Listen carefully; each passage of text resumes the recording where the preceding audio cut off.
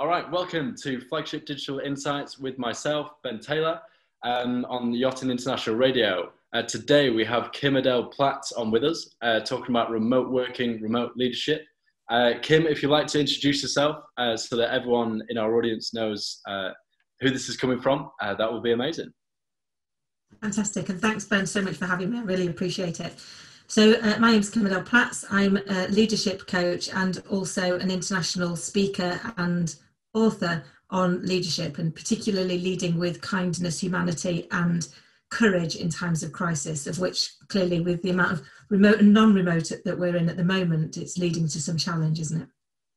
Yeah, it is, absolutely. So and with the yachting industry, boat shows have been a nightmare.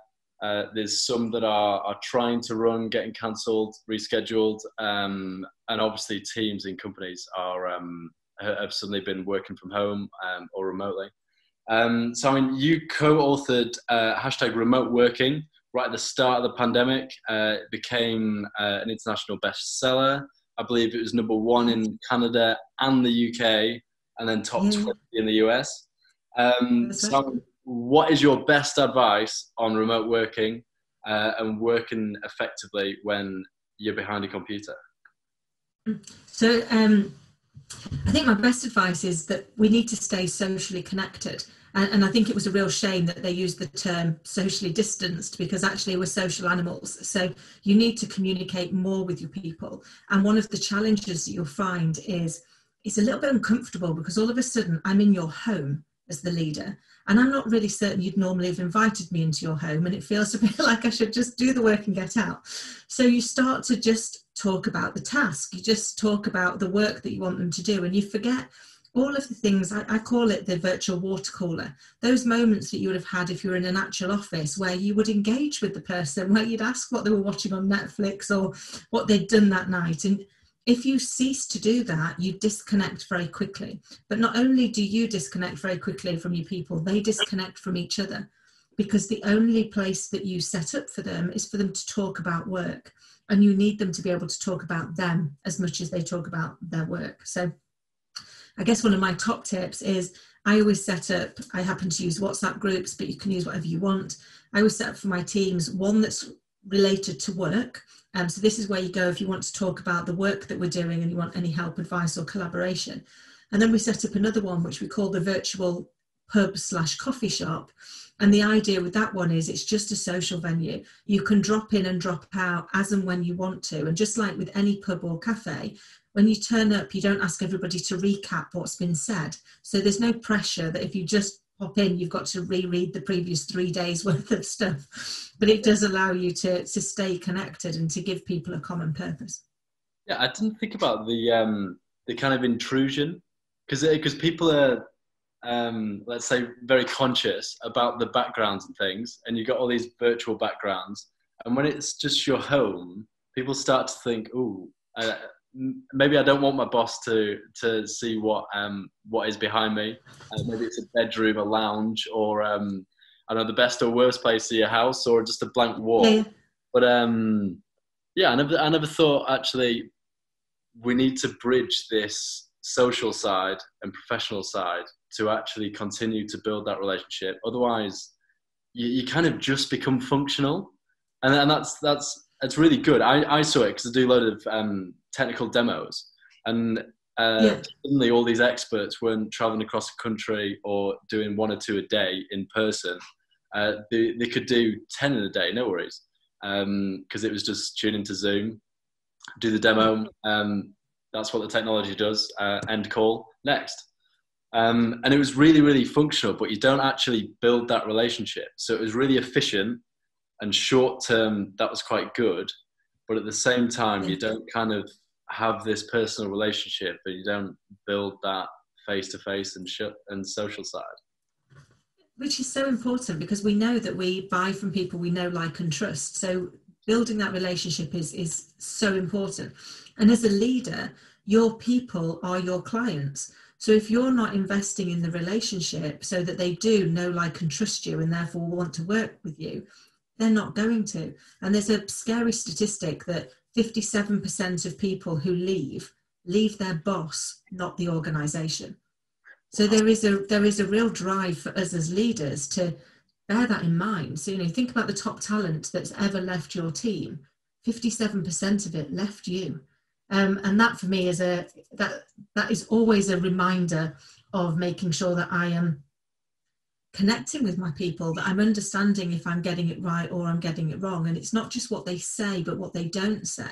So I was chatting with a friend the other day, said, he was really frustrated. He'd gone on this Zoom call, and 3 of the people hadn't turned on their camera. So he was very upset about it, and thought it was disrespectful and all the rest of it. And I said, but what have you done about it? He was like, what do you mean? I said, well, that's a cry for help. That's those people letting you know they feel disconnected.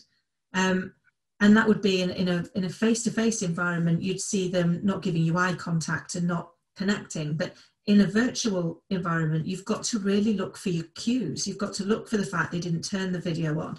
They constantly have got ways where they're coming in on voice only, but not anywhere else. It is a way of them saying they're starting to disconnect, and that's not about calling them out on it, but it's about going and having different conversations to see how you can reintegrate them back into the team, back into being enthused about what it is you want to do.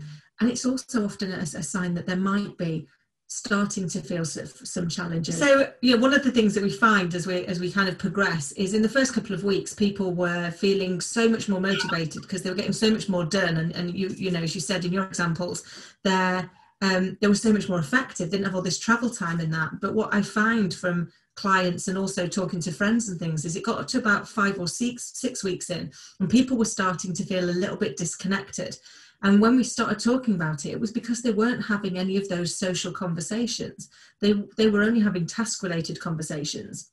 And there wasn't that same connection. And back to that piece around, you leave your boss, a lot of them started to have real opinions about how well their boss was doing in communicating with them, or not, as often was the case. So they were getting comms from the company, they were getting the facts of what they needed to do, but they were missing that communication where you actually went and talked to the person about how do they feel, what's that looking like, and are you looking for those signs that maybe they could do with a little bit more support. So listening for their tone of voice and seeing whether or not they sound like they're absolutely fine, or actually they're not.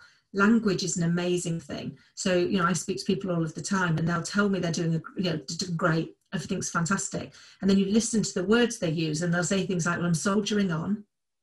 We don't soldier on if everything's fantastic. You soldier on when things are a bit of a burden. So I think one of the challenges about leading a remote team is you have to use your other senses. You have to really listen to the words that are being used and really look for those other senses to give you those triggers that say, this person might need a bit more of my support. They might need me to do something else, because we know that motivated people work 20% harder. So when we get this right, it works for the whole organisation and it works for our people. And how can they start to address that? So would you kind of start a Zoom call, or even schedule a Zoom call that is just a social, and come on kind of at the end of work, maybe with a beer in your hand, and literally just talk about anything but the projects that are going on?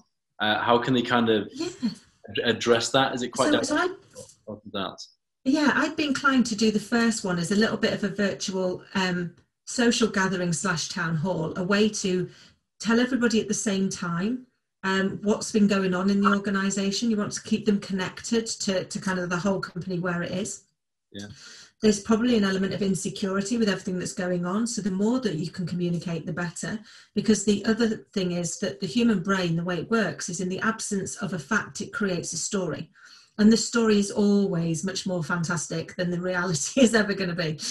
So the more that you can remind people of the facts, the easier it is in times of crisis. So it's communicate more, not less. And then you can do some things to just make people feel more connected. So we did a virtual pizza party a few weeks ago.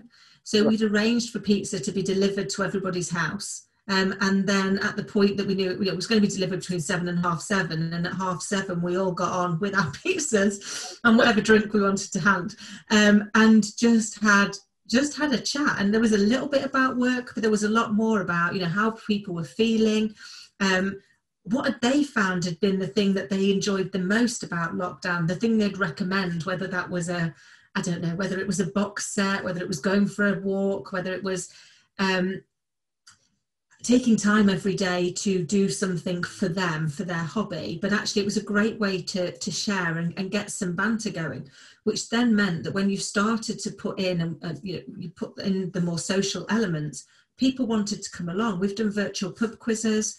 And some of this doesn't have to be stuff you need to do yourself, because you can think, actually, it's already hard.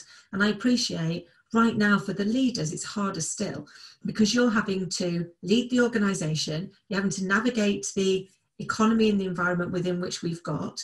You've got less time available because actually, you've got people that are furloughed and things, so you're having to deal with kind of the same amount of work, but less people available to do it. And now you've got somebody like me coming in and telling you that what you really need to do is go and engage with your people and do social events. So I can see how that could be a case of brilliant, what does she know?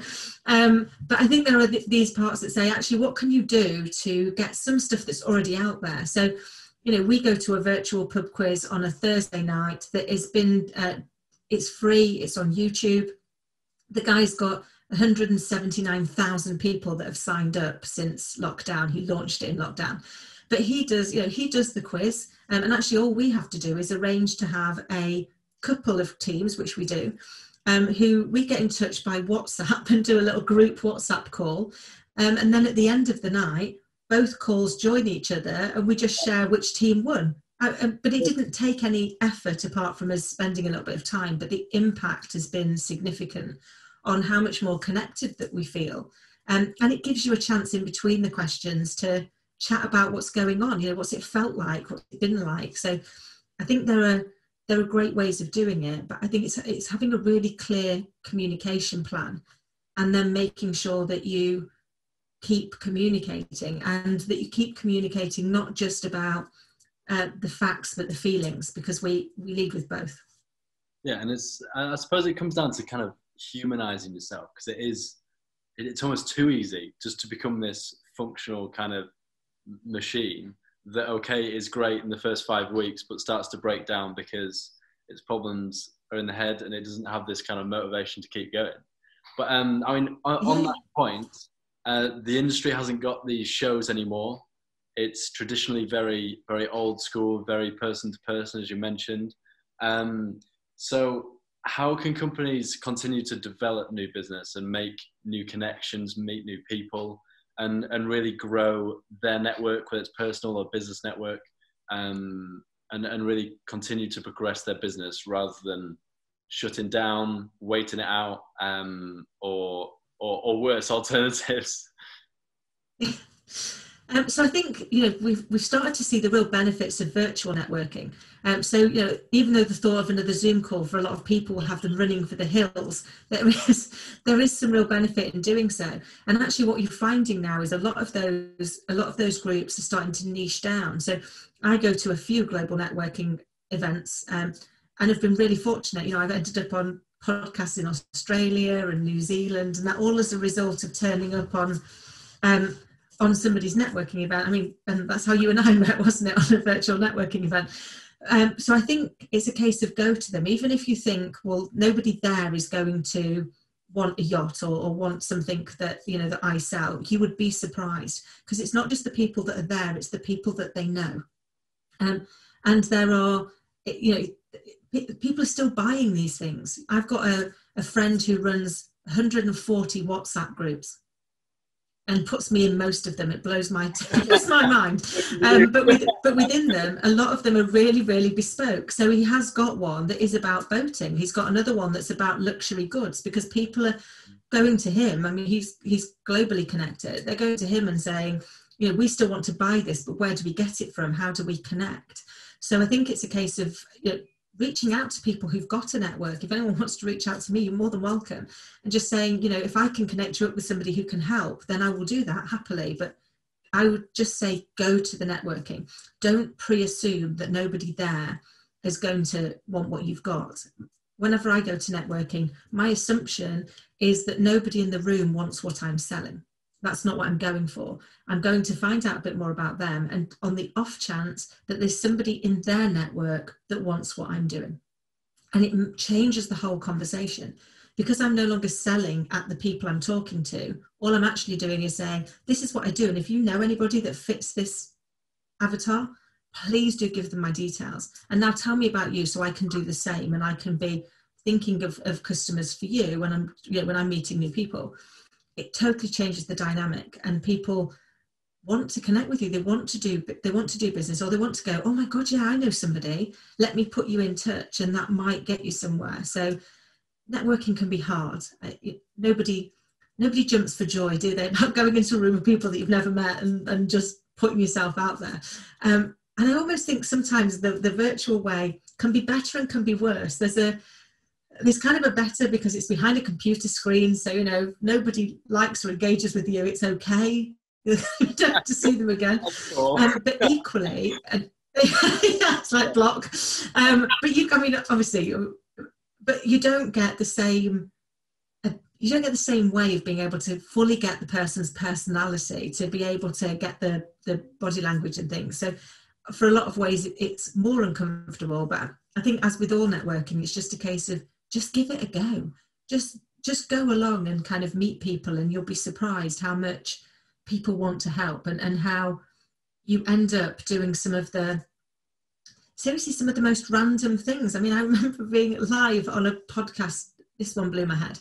It was live Thursday morning in Australia, but I was doing it Wednesday night in my kitchen downstairs. And I was like, right, so I'm live on Thursday, but I've not gone to bed yet on Wednesday. So this makes no sense. I kind of can't comprehend it. But all of that was off networking. And I mean, Ben, you go to networks. Would you agree? Do you think there's opportunity there for people in your industry?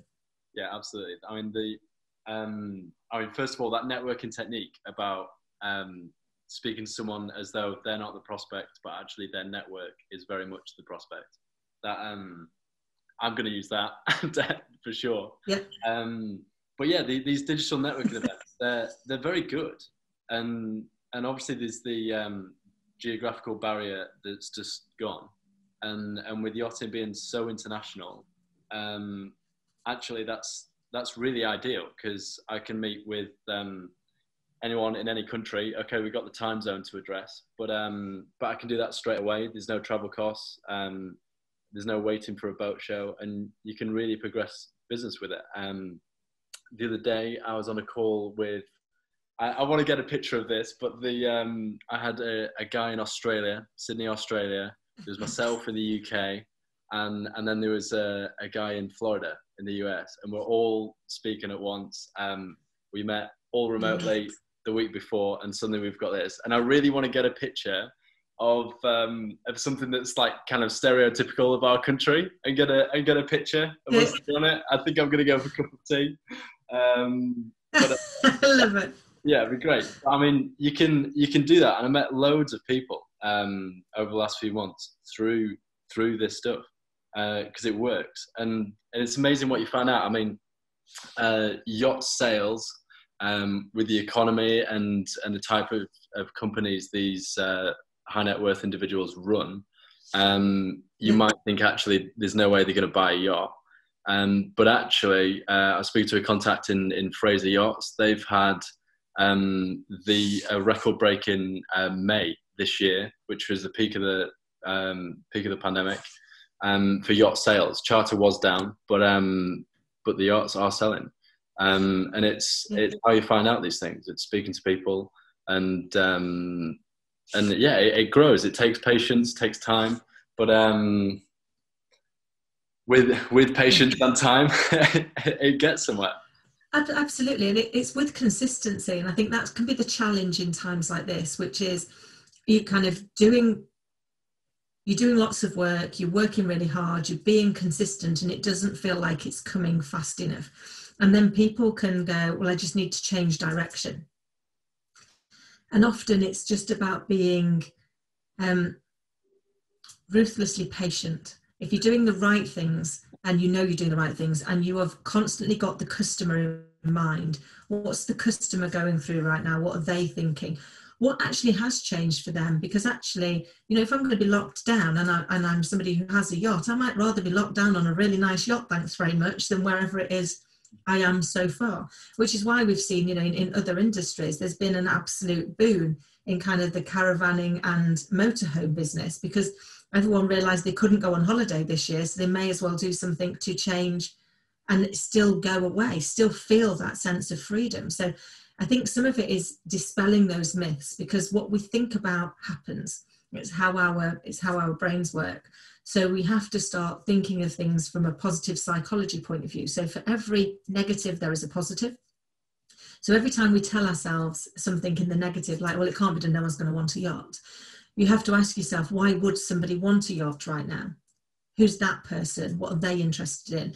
How am I going to appeal to them? What are they thinking right now? What might their challenges be? And change all of your communications to be about that, desire piece. Because people still want something to aspire to. You know, we all know that as soon as we come out of Christmas, everyone books a holiday, because we've got to have something to look forward to. It's how we're driven.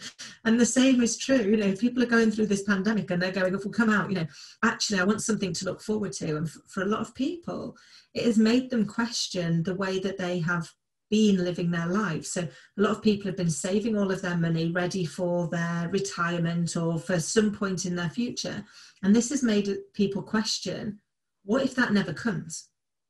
So what if right now is all I've got, and therefore maybe I should be spending it right now and enjoying my life, because the only part of life that really needs us is our present. Our past doesn't need us anymore, and our future isn't guaranteed. So if we stay where we are right now and make the best decisions we can with what we've got available, that's going to be how we see our lives and our businesses prosper. Yeah, and I think people have very rapidly seen how much they value family and friends, and that time together. Especially with lockdown Absolutely. removing that, you suddenly it kind of hits you as in how much you want that and how much you need that to keep going. So it's really interesting what's going on. But the do you have a case study of a company that's gone through this kind of digital transformation and started the remote working and done it really, really well?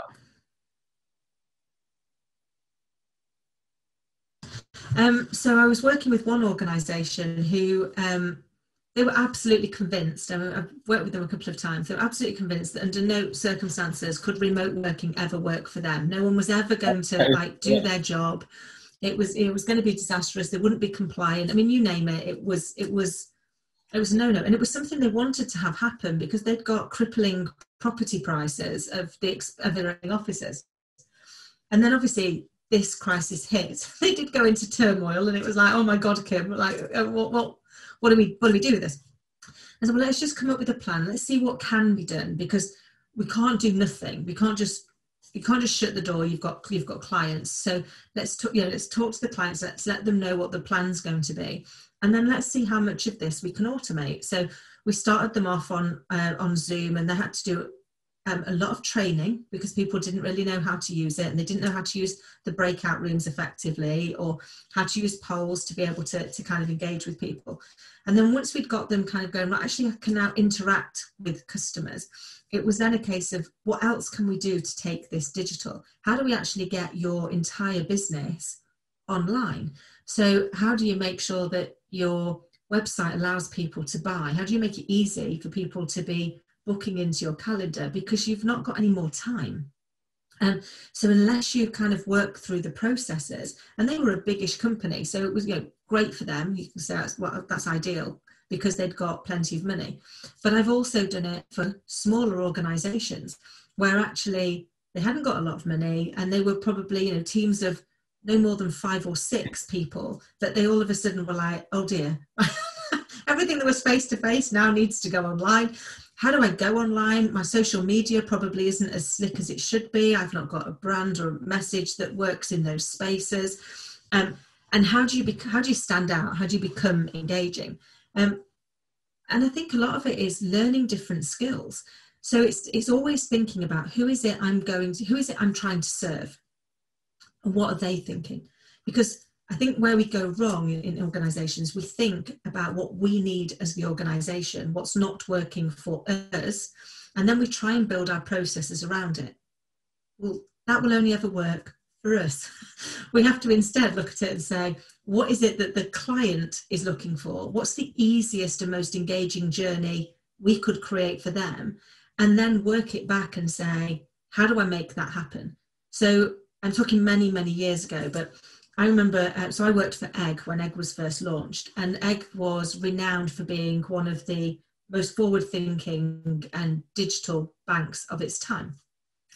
But we had some horrendous processes because we were always designed around the client and what the customer would think. So I remember we were deemed to be the people that were the first to have cracked getting you an online answer on your loan. Right. So that's what people perceived. But the reality is what happened is you clicked through, you did your application. It sent an application to India. They typed it into the computer, which sent it to our offices in Derby. The offices in Derby underwrote it, checked what the answer was, sent it across to my team, and we rang you up and went, hey, Ben, great news. Your loan has been accepted. The paperwork will be with you in a couple of hours. Any other questions? And you'd be like, oh my God, what an amazing service. Behind the scenes, it was string and sellotape. It was ugly. We had challenges where we had to do all of that in a 12-hour window, but it was 12 consecutive hours. And some people thought it meant 12 hours. So it's like, well, I did an hour today, I'll do an hour tomorrow. It's like, no, we've got, like the clock ticks. The customer's got 12 hours, not we've all got 12 hours. So you go through all of those challenges, you go through all of those teething problems, but it was very easy to get that set up. And then once you'd got it set up, you found ways to automate little bits of it. You found apps that work, and these days it's even easier. I mean, I'm a complete, and I would say I'm a technophobe, but my friends have decided I'm a tech nerd since lockdown, because I've now learned 49 apps that I use because they make my life easier, or they make my clients' life easier. Because one of the challenges, particularly on social media, is where do I get content? What am I going to say to these clients, and how do I keep that going? But there are some amazing apps that allow you to do just that. So one of my favorites that I share with everybody is Refined. And you can personalize that to you and your clients. So you go onto it, it's free, and you set up the types of topics that you and your, more specifically your client, but also you are interested in, the things that you would like to read about, and the types of publications or the people that you would like to hear them from. So for me, in my business, it's the likes of Harvard Business Review, the Forbes, the Wall Street Journal, as examples. And then what this thing does is every day it goes and scours everything that's out there in the ether and brings you back 10 articles that it thinks matches your audience and your message. So then you've kind of can read through them and go, actually, is this good? Is this going to work for my clients? Yes. What's it made me feel? So I can add some value to it by going, I read this bit was insightful, but here's the article. So all of a sudden you've got insightful value add information that you're sharing. So you become a trusted advisor. And we all know trusted advisor is really important in the business world. And the same is true for, for people that are buying your yachts and other products. They want to trust that they're coming to the best, that they're getting an expert. So setting yourself out to be an expert in the digital space it's a real skill, but you can do it, and it doesn't have to take a lot of money. You can do it from free apps and just connecting with the right people that can give you that knowledge. Yeah, and I used that app out of your recommendation a few months ago. So I get apps that I share so often and look at in the AI tech and what's going on there, machine learning and all this stuff and information that I can then digest and share with my network. And it really does work, and it's easy. It really is easy once you have the kind of strategy. And I'm glad you found it useful. And you're right. Yeah. So it's how you kind of get out there, isn't it? Yeah. So you mentioned the trusted advisor, and I know there's a book on that. Yeah. That I've got 3 hours and 15 minutes left on it for audiobooks. But that moves us quite nicely onto the book recommendations. I have a few in front of me. If you want to kick us off with 2 or 3, okay, that would be cool. So what are your top books? Yeah. Okay, so my first one is called The Big Leap, and it's by Gay Hendricks. And it really talks about how most of us live our life in our sphere of excellence. That doesn't sound like that's too bad. So your sphere of excellence is where you know you've been paid for something before, so you continue to do it because you know that that's kind of where you're pretty much guaranteed the money's going to come in. But what we need to do is push ourselves further until we find our sphere of genius. And when you find your sphere of genius, that's when you're doing the thing that makes your soul sing. And that's when your results will be exponential. It's a great book. Right, love it. Right, okay, I'll take one. I've got Collaboration is King. Now, this is very much my focus at the minute, with collaborating with as many companies and people as I can. And it does link into with what you were saying with the networking. But on a company level, it's if a company has a really strong asset, strong presence, strong brand, if you can work with that, you inherit their value. And with what you bring to the table, with the value in your company or as an individual, they benefit from. And so rather than sitting there fighting each other or ignoring each other, speak to each other, do some kind of collaboration. It might be huge, it might be tiny, it might be really robotic and passive. It might take a lot of work, but it does open opportunities. So collaboration is king. Certainly a recommendation from me. Go for it, Kim. Oh, fab. No, it sounds great. I'm going to give that one a try. Thank you. The next one I would say is Crucial Conversations. And it's the foreword is by Stephen Covey, but it's 4 writers. And actually what they've done is talked about the fact that in life and in business and just in general, there are moments when a conversation becomes crucial, when you notice that actually it's become a little bit uncomfortable, but perhaps it's starting to feel a bit like an argument.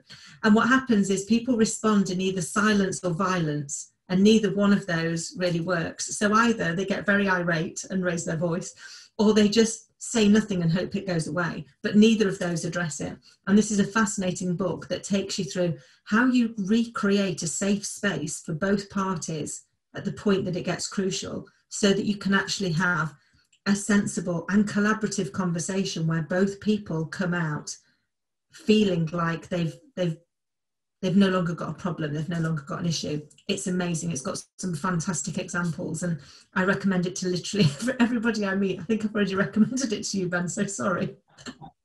No, it's beautiful. And I bet that's quite hard to do at the moment as well, without the person-to-person and loads of time to do things. Actually keeping in that space and addressing things really head-on. That's a good one.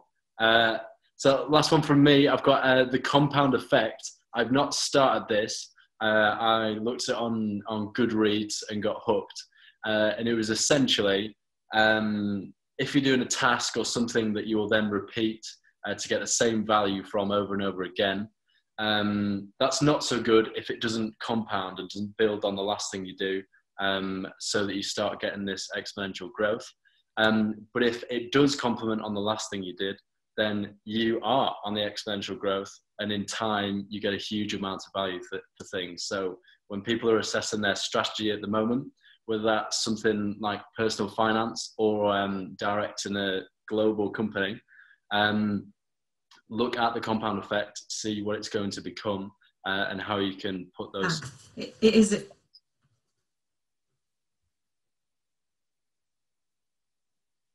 Go on, have you got one more, Kim? It sounds like an amazing book. I'll have to give that one a try as well. You always have the best. You always have the best recommendations, so thank you. I'm going to go for that one as well. So my last one is an oldie but a goodie. So Think and Grow Rich by Napoleon Hill.